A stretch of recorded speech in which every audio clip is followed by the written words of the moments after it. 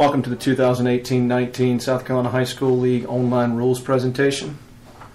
My name is Charlie Winsky, Assistant Commissioner at the South Carolina High School League. I'll be reviewing the first 10 slides which pertain to South Carolina High School League information only. At the conclusion of the first 10 slides, the Commissioner responsible for your sport will then take over and go through the rule changes that pertain to your sport for the 2018-19 school year. Contact information for the South Carolina High School League is on the first slide. Phone number 798-0120, area code of 803. We're in the office from the hours of 7:30 a.m. to 4 p.m. Monday through Friday from August through May. In the months of June and July, we are closed on Fridays. South Carolina High School League website was updated last year.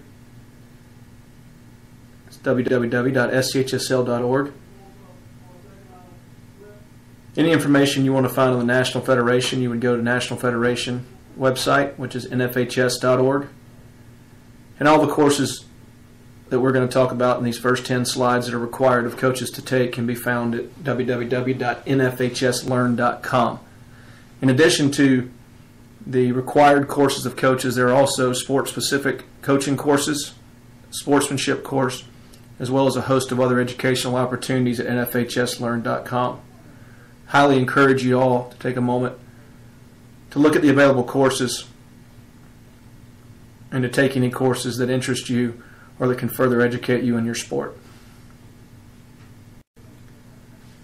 Our 5 approved healthcare professionals that can return an athlete to play with symptoms of a concussion or diagnosing of a concussion: an MD, a DO, a PA, an MP, or an athletic trainer. Athletic trainer is probably the most common available to every school throughout the state during the entire school year.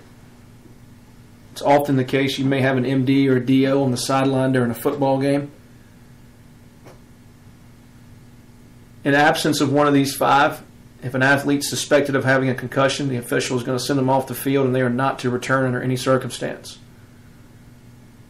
If they're sent off for concussion-like symptoms and one of these 5 healthcare professionals is present, they can test and diagnose and return to play, or test, diagnose, and sit out. But remember, in absence of one of these 5, student-athlete will sit out. Remember the old saying we've used for years: when in doubt, sit them out. Don't ever risk an athlete's health over the opportunity to win a game.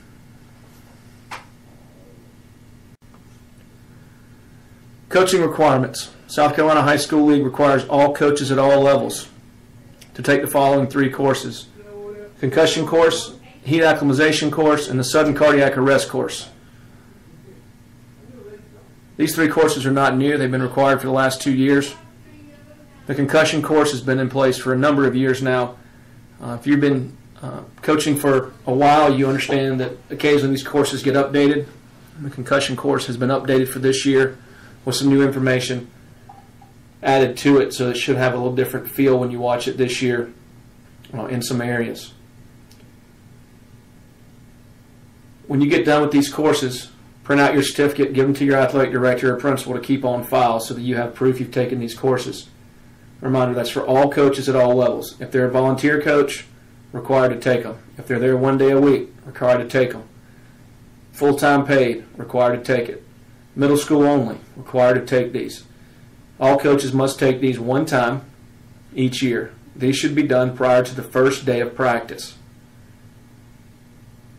In addition to the 3 required courses this year, all coaches are now required to be certified in CPR and AED certification. If you remember last year, all head coaches were required to be CPR and AED certified. This year, all coaches at all levels. Again, that includes volunteers, those that are there 1 day, those that are there just for games. Middle school coaches, sub-varsity coaches are required to be CPR certified, in addition to the required online courses you must view. Coaches, this is nothing new. Athletic directors have known about this since last year. We we made it known that the head coaches were required last year, but moving forward, all coaches would be required. So this is nothing new. If you have any questions on CPR AD certifications, speak to your athletic director. If you're a non-district employee and you're a head coach, reminder that you must take the Fundamentals of Coaching course in addition to all the requirements we've gone over already. Fundamentals of Coaching course can be found at nfhslearn.com. Make sure you select Fundamentals of Coaching and select South Carolina so that you don't take a Fundamentals of Coaching course for another state. Again, when you complete that course, print your certificate out, give it to your athletic director or principal to keep on file. Okay, some general reminders for all head coaches. Beginning the 2018-19 school year, a wet bulb globe thermometer must be used throughout the year. This instrument will help determine safe conditions in times of high heat and humidity. Again, this is required. For those of you that coach an indoor sport or at different times outside of the fall, please understand this is not isolated to just a football practice or a cross-country practice or an outdoor practice in the fall. High heat and humidity could be present inside of a gymnasium with no air conditioner. It could also show itself through the winter months or through the spring, given the extreme changes in temperature that we have in our state. If you have an athletic trainer, please take a moment before your season starts to become familiar with what a wet bulb globe reading is and the options that you have when it's determined that conditions are not safe to practice full out. If you have any questions, please visit our website. On our website, you'll be able to find the wet bulb globe guidelines in the event that your reading requires you to modify your practice in some way. Again, this is a safety issue that's put in place this year in an effort to reduce the opportunity for heat stroke and heat exhaustion. Don't jeopardize an athlete's health under any circumstances. Again, for 2018-19, Rawlings balls must be used in the postseason. The only exception for this are in sports of football, lacrosse, golf, and tennis. If your sport requires the use of Rawlings balls, please plan accordingly and have balls readily available in the event you host a home playoff game. The balls should be used throughout the contest. You're responsible for making sure that you have quality balls to start the contest with. This is nothing new. We've been doing this for the last couple years. Reminder, Rawlings balls must be used in the postseason. Communicate with your opponents your start times, your play dates, and your locations. Often, many coaches make schedules 6 to 8 months in advance. Sometimes there's coaching changes at schools. Often people make changes inadvertently in their schedule without notifying everyone. So prior to your season starting, please take a moment, communicate with all of your opponents, head coaches, and athletic directors to verify that you have the correct play date, start time, and location. A number of issues throughout our league in the last few years where schools have shown up at different locations to play each other, where simple communication prior to could have avoided any conflicts the day of. So take a few minutes, communicate, and get it all squared away. Coaches, don't rely on other coaches, your peers, coaches other schools, coaches in your region to answer questions about the league. If you have a question about the league as it pertains to the rules and regulations, the bylaws, or the Constitution, or the brackets, ask your AD or principal first. If he or she does not know the answer to your question, have them call us. Remember, the only interpretation that's the official interpretation comes from our league. We've had a ton of changes to our bylaws and regulations in the last few years. Many times coaches who have been coaching for a number of years don't recognize all the changes that have been made and may lead you down a wrong path inadvertently. All coaches are responsible for knowing what is in the South Carolina High School League Handbook make sure that if you don't know the answer to a question, you ask your AD or principal first. If they can't answer the question, have them call us. And remember, all official interpretations come out of our office. Continue with general reminders. Make sure your officials have clean, secure dressing facilities, optimal space to move around. The biggest thing is that they're clean and they're able to be secured during the contest. And if you have a contest, please make sure that you have some sort of security opportunity for the officials to get escorted back to their vehicles or out of the stadium or facility. That security could be an athletic administrator or an administrator at your school or your game manager in the event you don't have uniform security available. But you need someone to be able to help escort those officials to a secure location and then to their vehicles when the contest is over. This day and age where parents and fans are increasingly becoming vocal about their displeasure for officiating, we don't need any situations where officials are being bombarded post-contest because security was not offered. Social media. Remember, negative comments about officials, other schools, other fan bases, or the South Carolina High School League will not be tolerated on social media. If you have a school account, whether it's ran by a student or ran by a parent or ran by a school employee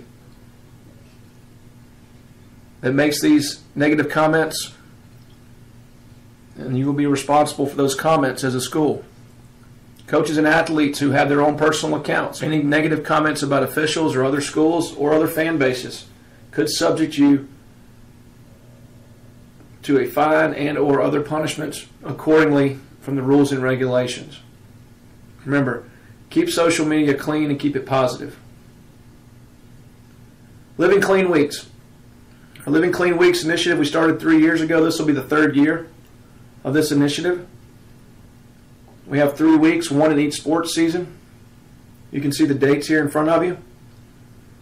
Our goal for these 3 weeks is that we're ejection-free statewide and that each school participates in a community-wide cleanup.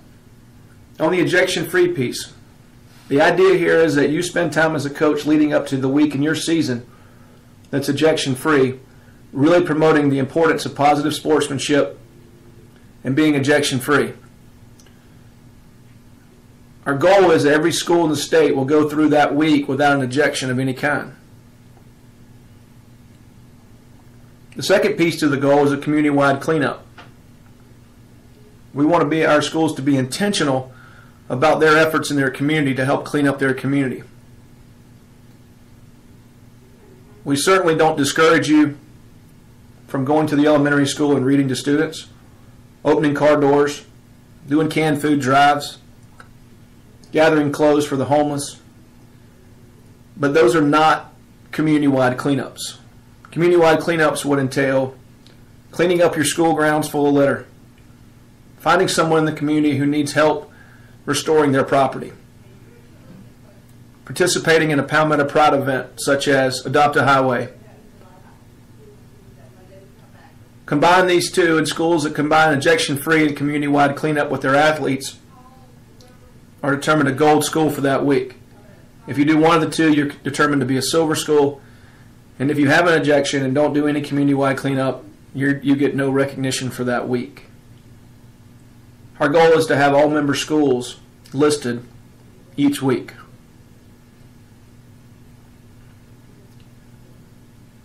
Okay, an update for you is that for those of you that are familiar with our system, Planet HS, that handled all of our eligibility, pitch counts in baseball, transfers, Planet HS is now Arbiter Athlete, which I'm sure you're aware of because you had to go to Arbiter Athlete to view this online rules clinic.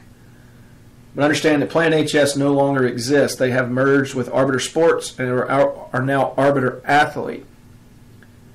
For those of you coaches who are familiar with Arbiter Game as it pertains to your game officials assignments and who will and will not be working your contest, while it's under the same umbrella of Arbiter, it's not the same system. So you can't just go to your Arbiter Game website where your officials are located and get all the information that's in Arbiter Athlete.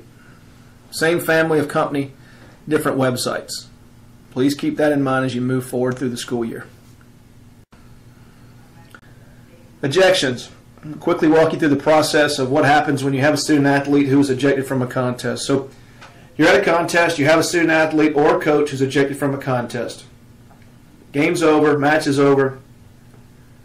First thing you really need to do as a head coach is you need to notify either your principal or your athletic director that someone was ejected from your team.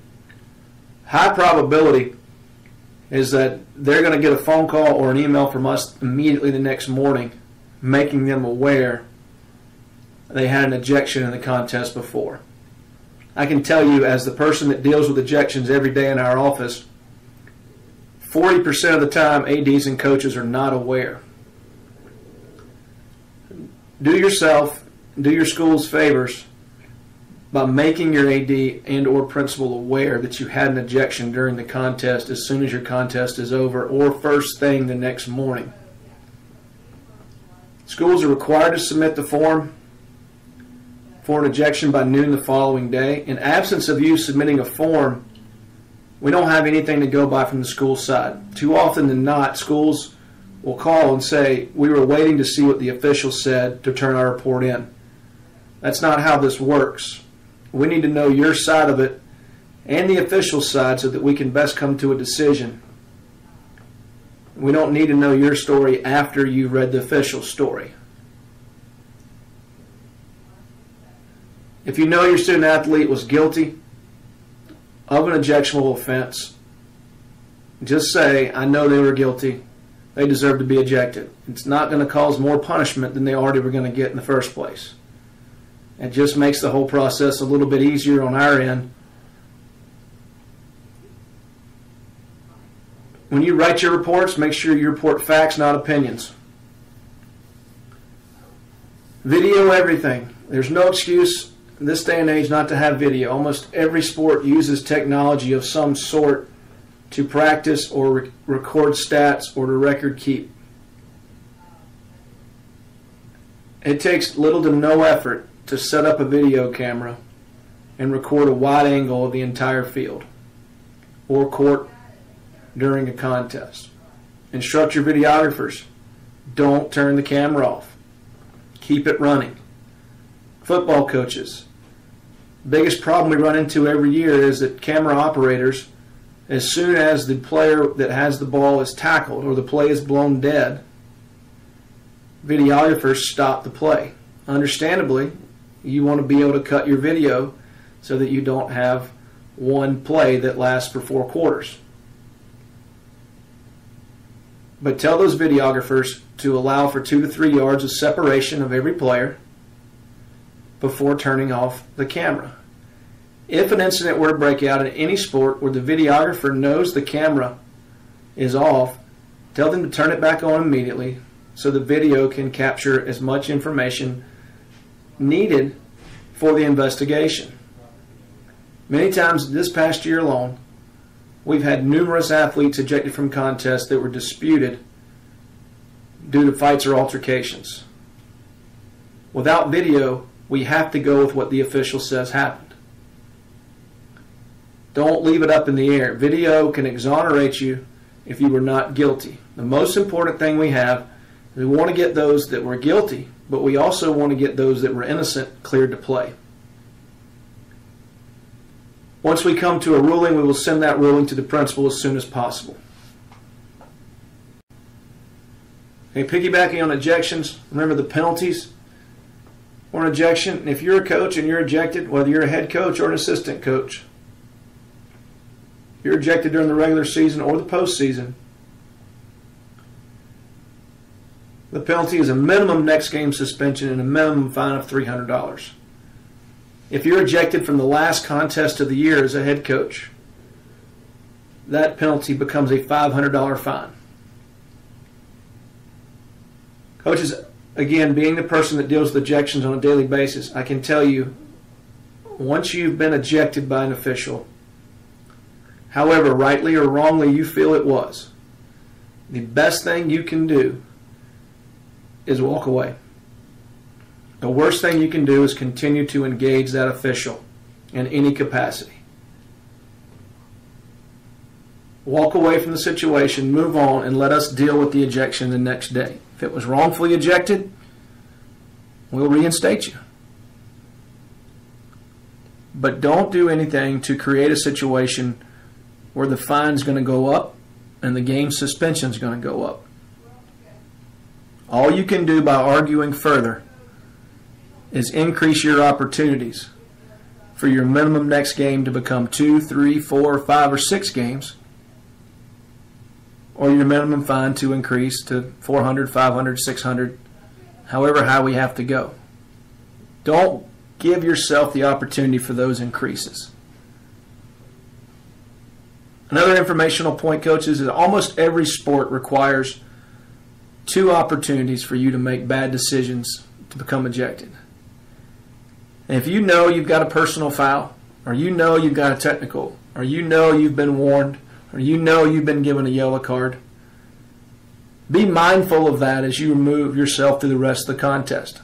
Be mindful of that once you get that first warning. Don't continue in anger and to continue to berate the officials and be upset because they got you again really quick. Don't give them an opportunity to do anything. Make it really easy on yourself. Talk to your kids, coach your kids from that point only. Don't reference the officials, don't question the officials, don't argue, don't get loud. Don't give yourself another opportunity to get that second penalty. If you do that, you'll stay around in almost every contest. Reminder, player ejections. In the sports of football, lacrosse, competitive cheer, and swim, any player who is ejected will be subject to a minimum next game suspension. In all other sports, the minimum becomes 2 games. Again, football, competitive cheer, swim, and lacrosse is a minimum next game. In all other sports, it's a minimum next 2 games. Remember, that is the immediate next game and the immediate next 2 games. Sometimes timing is unfortunate for our student athletes. The next game may be homecoming. The next game may be senior night. The next game may be the semis and the state finals. Timing is unfortunate. The decision to be unsportsmanlike was a choice the student athlete made. Unfortunately, choices have consequences. When they choose to be unsportsmanlike, the consequence comes with game suspension. Remind your athletes, those are the minimums. We've had a number of issues this past year where student athletes were using profanity and disrespectfully addressing officials. This is not going to be tolerated by our office or the league. Student athletes who are using profanity towards the officials will get more than the minimum. Make them aware. Do not disrespectfully address a game official and do not use profanity towards a game official. We would not allow a student in a school to use profanity towards a school administrator with no consequence. During an athletic contest, the official is recognized as the authority figure on the field or court. We will not allow them to use profanity or disrespectfully address game officials. Reminder, coaches who are ejected, you must leave the visual confines immediately and not return. Visual confines does not mean you walk and stand behind the bleachers where you don't think you can be seen. You leave where they can't see you, period. Athletes who are ejected may remain in the bench area for the remainder of the contest. Don't ever let an athlete be sent to the locker room unattended. Athletes are allowed to remain in the area unless they become a further distraction, at which point the official could ask you to remove them from the bench area. But athletes who are ejected may remain from the bench area. Further, athletes who are suspended because of their ejection may be on the sideline or in the bench area of the games they're suspended, provided they are not in uniform. As long as they're not in uniform, they can remain in the bench area or on the sidelines of games they're suspended. If they're in uniform, remember they are considered having played in the contest. Coaches and athletes, remember you are not cleared to play until our office has cleared you to play. Anyone who is ejected, anyone who is suspended due to an ejection is not cleared to play until we have cleared you. Don't assume that it's going to be voided or overturned. If you've been ejected, they sit out until we've cleared them to play.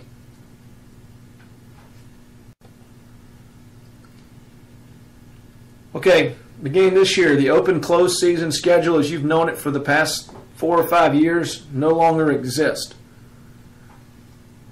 South Carolina High School League had a sports season review committee composed of principals and athletic directors across each classification. That committee worked from July of 2017 through April of 2018, formulating sports season review proposals. Part of that proposal was the open and closed season practice schedule. Another piece of that proposal was the number of contests, which we'll go over in the next slide. Understand it's important for you to know that all schools had an opportunity to provide input throughout the year at classification meetings. Our classification gave each member of the Sports Season Review Committee an opportunity to share with the classifications what they were doing, what options they had decided or come up with at that point in time.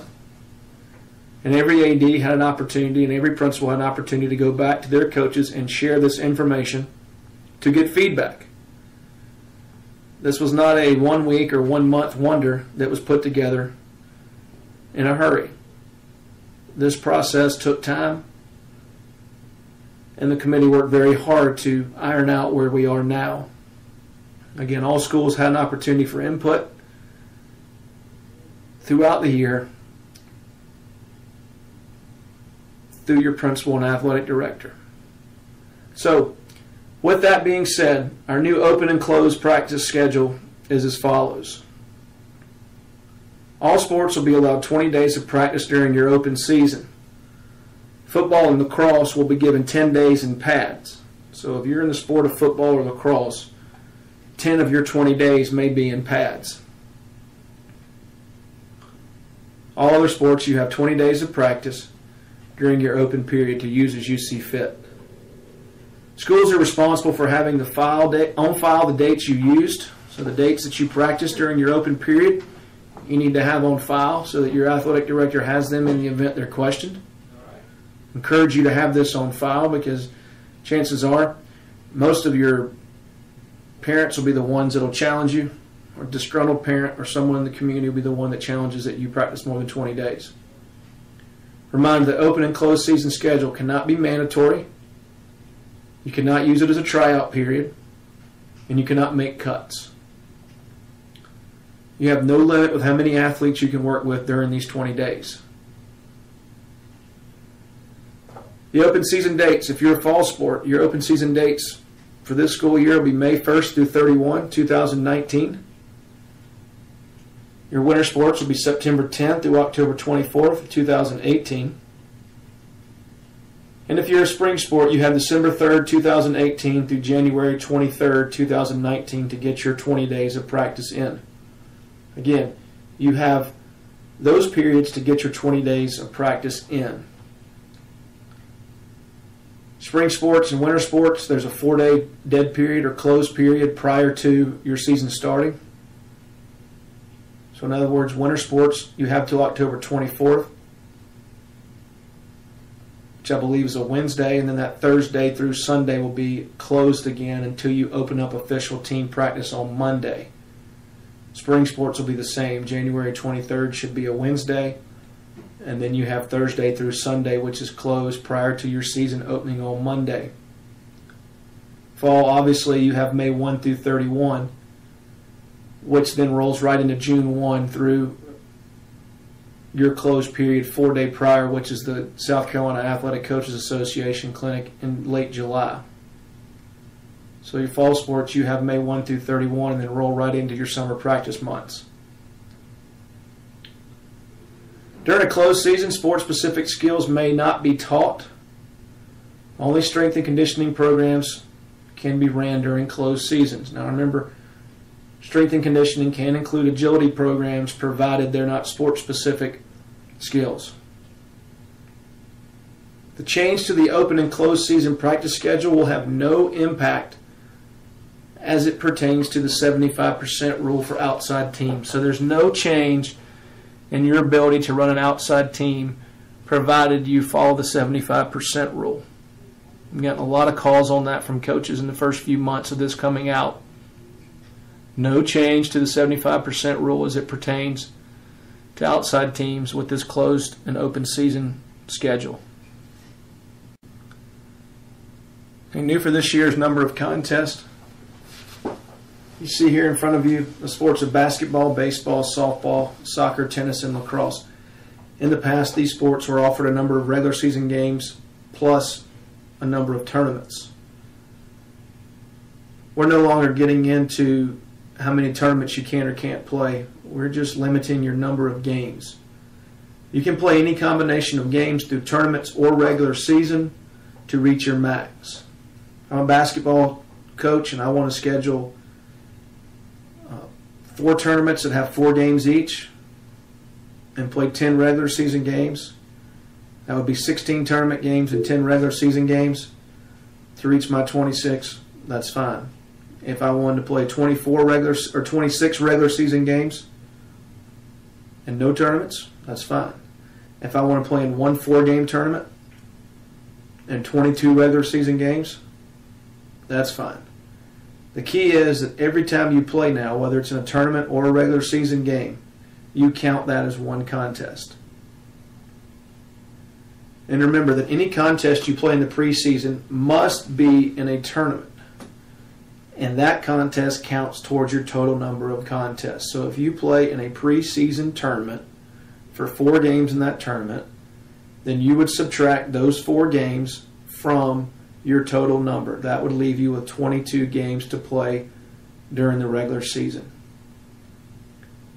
You cannot play a regular season game or a single game prior to the official start date of your regular season.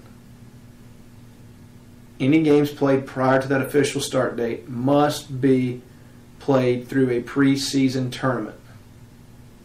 And remember, those games count towards your total number of contests. An athlete is limited to the same number of games as the team. So there's no combination that an athlete can exceed playing the max number a varsity team can play. Example, a 9th grader who plays softball would have 24 games. They could play at JV and then come up and play 2 games at the varsity level.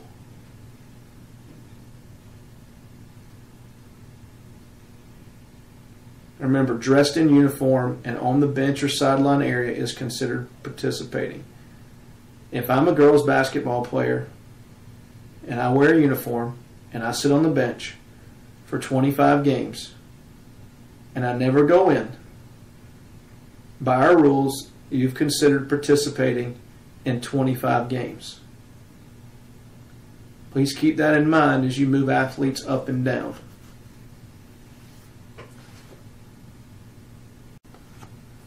Brackets.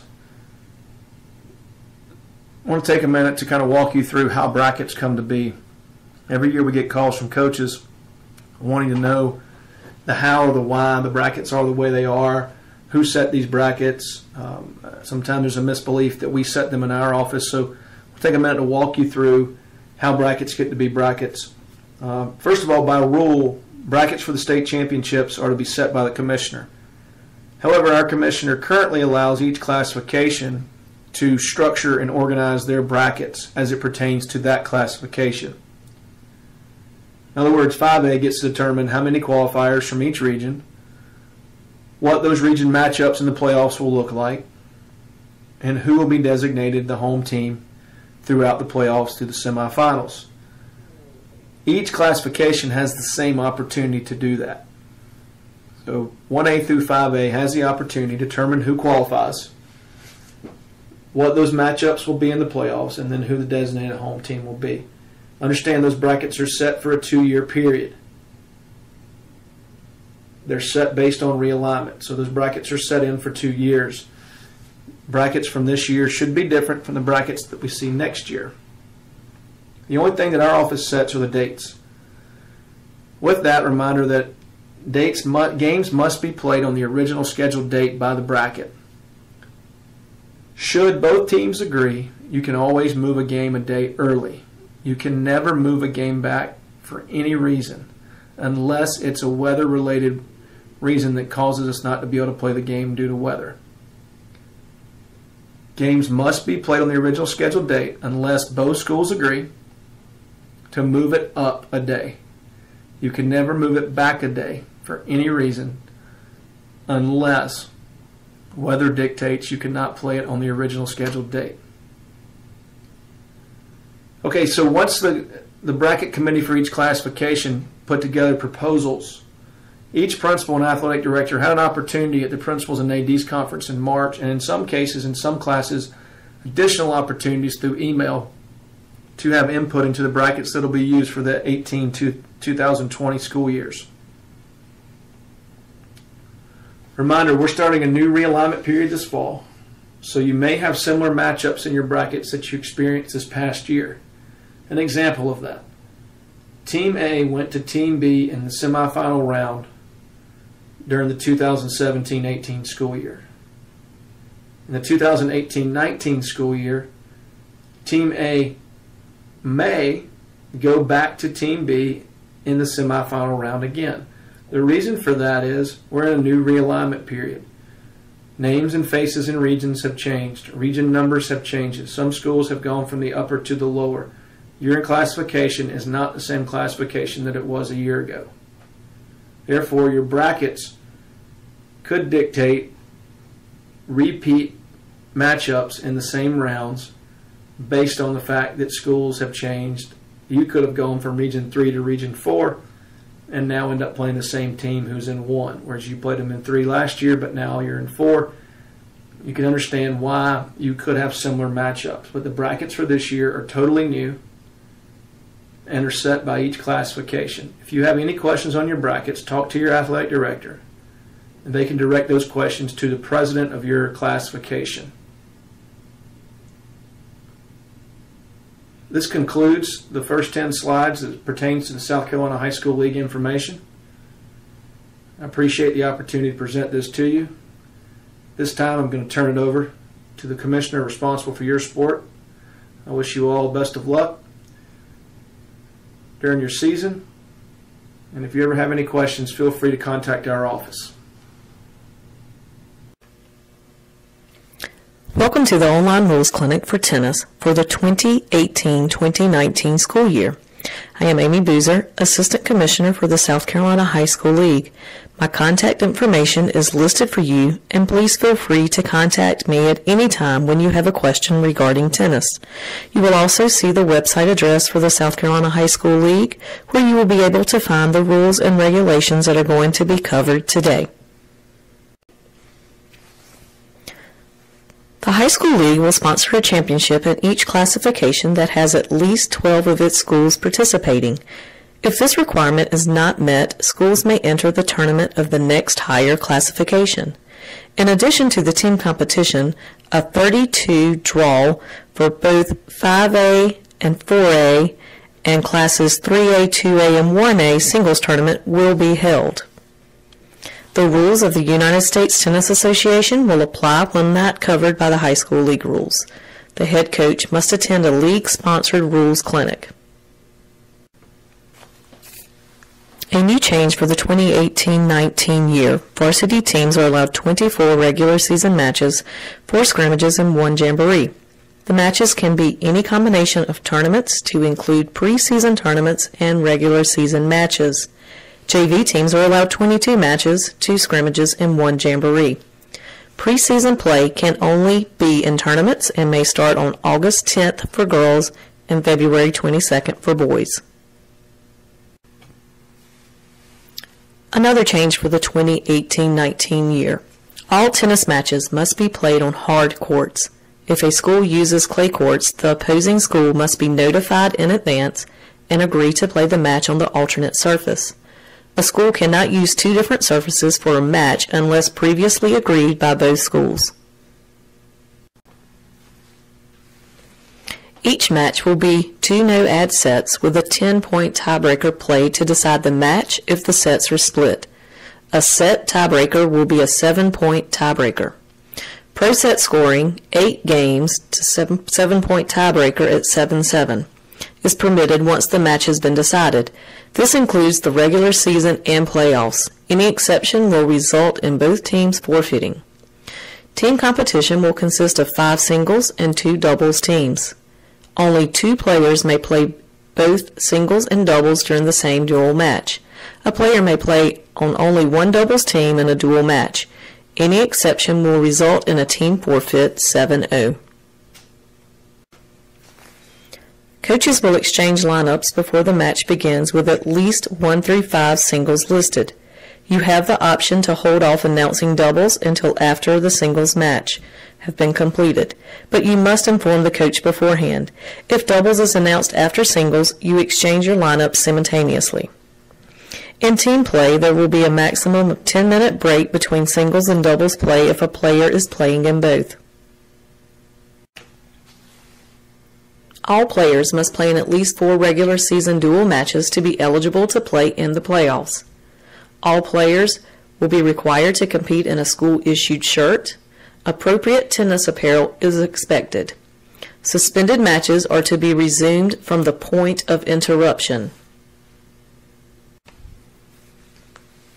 Coaching by the head coach only will be permitted during the 90-second changeover between odd-numbered games.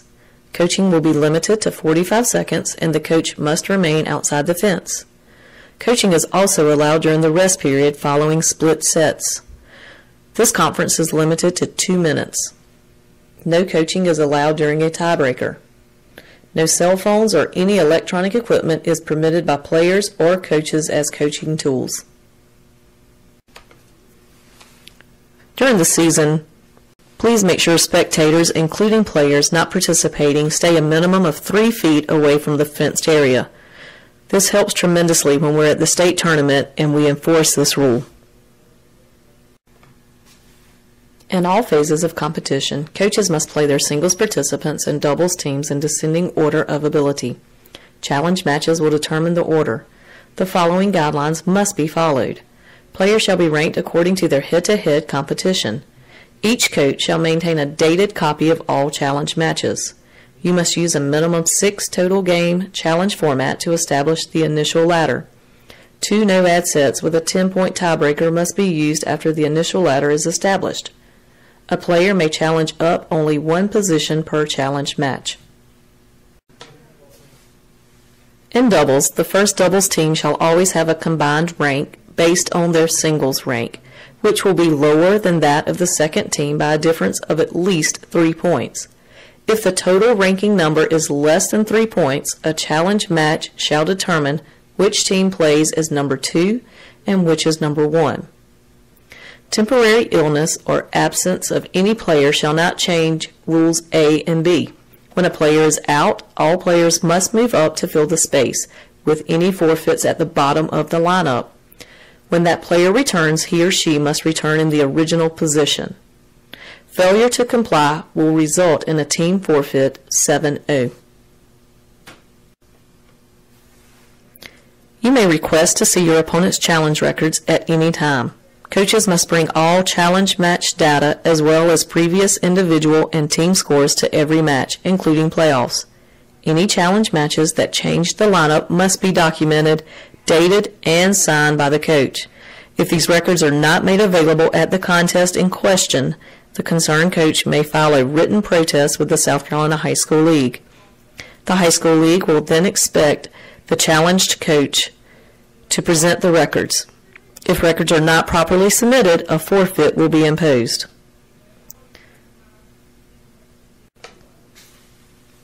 A dated challenge ladder must be submitted to the High School League office by noon of the first playoff date.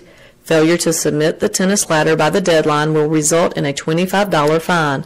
This form is located in the AD notebook. Once the playoffs begin, the singles ladders may not be changed. Any exception will result in a team forfeit 7-0. Once a match has begun, a player may not leave the court except for the following reasons: bathroom break, to replace equipment. If such player exceeds the time allowed, 5 minutes, they will be subject to the point penalty system. 25 seconds will be allowed for each delay of game penalty. For example, warning, 25 seconds. Point, 25 seconds.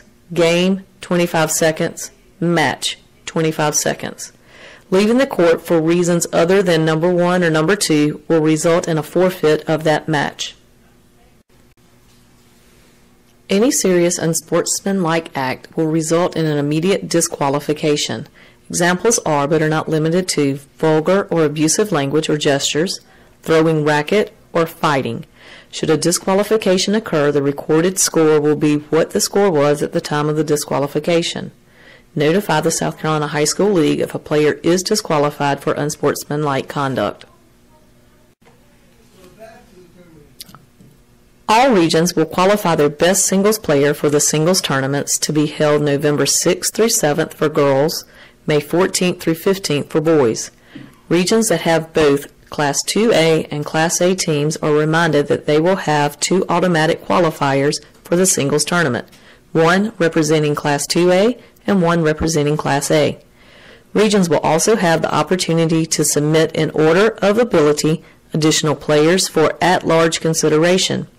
The number chosen will be the number needed to fill a 32-player draw for the 5A, 4A tournament and a 32-player draw for the 3A, 2A, A tournament. A panel of tennis coaches will use the following criteria for the at-large selection process: recommendations from regions submitting in writing, information on season records and opponents should be included, USTA rankings in South Carolina. There will be an entry fee of $25 per athlete for the individual state finals. Tournaments must declare a first and second place winner by a final contest between the 2 teams. Schools must submit a tournament bracket for approval with the sanctioning forms. Important dates for girls: October 15th, report qualifiers for classes 5A, 4A, and 3A. October 16th will be the date for Class 2A to report their qualifiers. October 19th will be when single entries are due from the region. For boys, April 23rd, report qualifiers for classes 5A, 4A, and 3A. April 25th, Class 2A will report qualifiers and have a seeding meeting, and boys singles entries are due May 1st.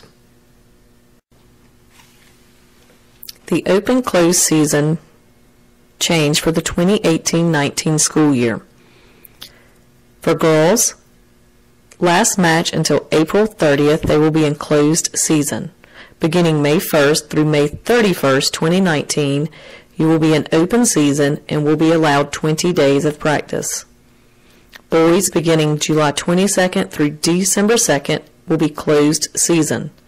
Beginning December 3rd through January 23rd, 2019, you will have open season and will be allowed 20 days of practice. Our state championships will once again be held at the Casey Tennis Center. Girls will be Saturday, November 3rd, 2018 for the team competition. Singles, November 5th through 6th. Boys, team competition, May 11th, 2019, and the singles tournament will be May 13th through the 14th.